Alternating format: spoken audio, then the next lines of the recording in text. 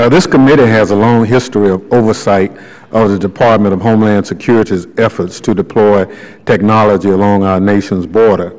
Since the inception of DHS's efforts, Department of Defense technology and expertise has played an important role.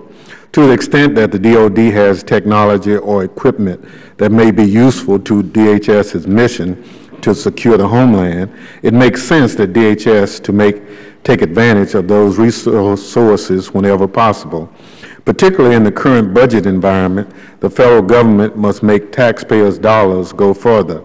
I hope to hear from our witnesses today about the existing relationship between DOD and DHS regarding security technologies.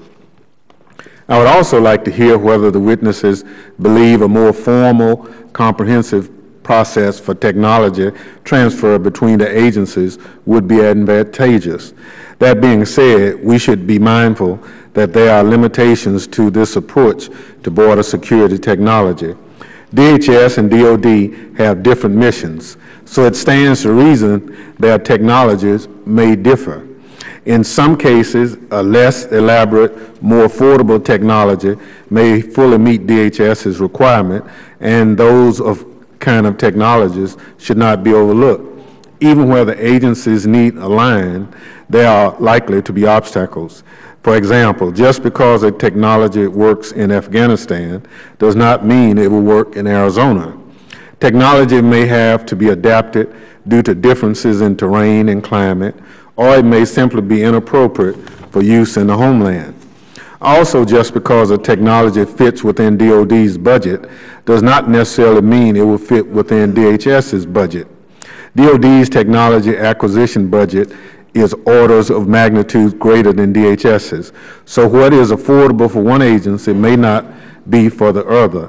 I hope to hear from our DHS witnesses about these challenges and how they address them as they examine the array of available security technologies.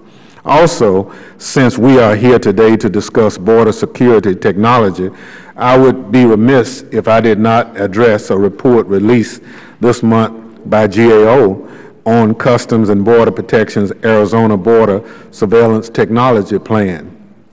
In short, GAO found that DHS does not have the information necessary to fully support and implement the estimated $1.5 billion plan, which is the successor to the canceled SBI Net program.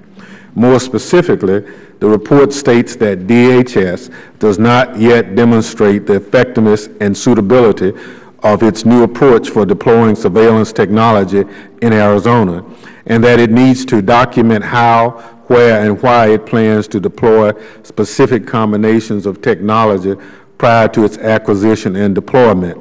Also, GAO found that $1.5 billion 10-year cost estimate for the program may not be reliable.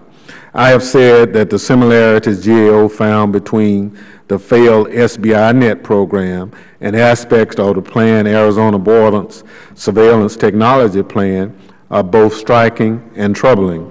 There is still time for DHS to avoid another failed border security technology project, but DHS must heed GAO's recommendation by conducting a thorough and accurate cost analysis and carefully planning the purchase and deployment of technology. I certainly hope CBP is following through on GAO's recommendation, and I would ask Mr. Bukowski to speak to that issue today. I thank our witnesses for joining us, and I look forward to their testimony.